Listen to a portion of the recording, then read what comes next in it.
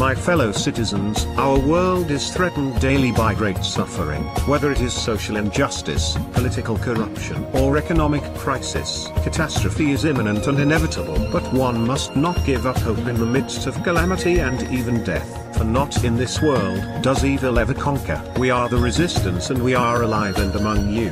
Brothers and sisters, this is our world, our freedom, our future. We have witnessed the false elections of 2009, the atrocity of mass killings, and the absence of basic human rights. The reign of tyranny will not be tolerated any longer. To the powers and government of Iran be warned, there will soon be liberation. People of Iran, we stand together. We are the ones to defy this injustice and declare that we deserve nothing less than true democracy, liberty and free information. We are the resistance. We will not blindly believe the words of corrupt liars. Be brave. We stand with you. Together we shall reclaim what the regime has stolen: the freedom of speech, the freedom to access and openly share information, and the freedom to live.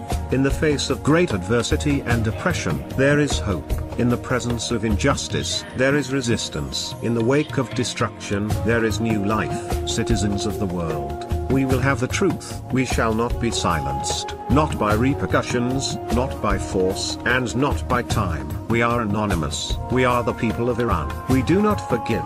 We do not forget. Expect us. Operation Iran engaged.